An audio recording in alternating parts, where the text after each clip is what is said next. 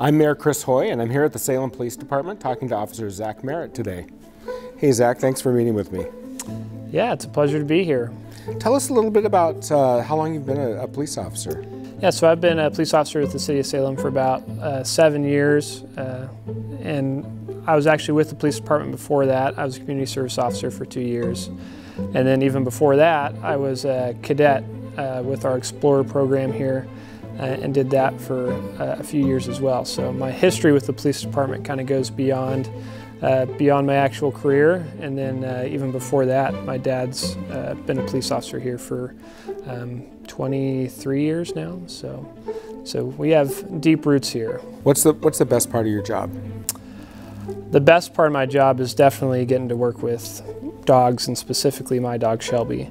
It's so rewarding to be able to train a dog to do something that sometimes doesn't come naturally to them, or really getting them to use those natural abilities to work for us, and then use those skills and abilities to do things that we can't. And what does Shelby do that you can't do?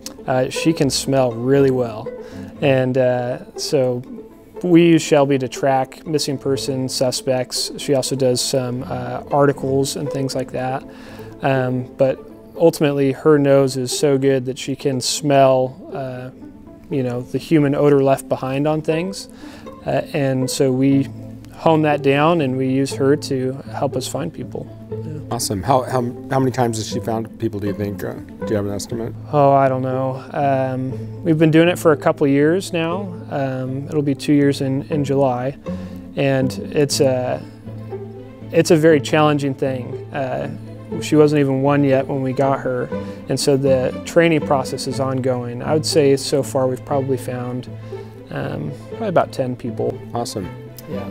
That's great. As law enforcement changes, and use of force changes, and what the public appearance of our police department is, and the work that we do, we want to have all the options available. And so that's really what Shelby was about, is creating more options for our police department. You were telling me earlier that you work at night. What hours do you work?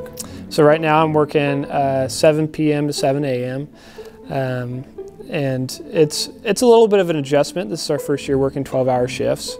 And the hardest part is just weekends, because I've got a wife and 3 kids, and so on my weekends I try to adjust my schedule back to be awake during the day to spend time with my family.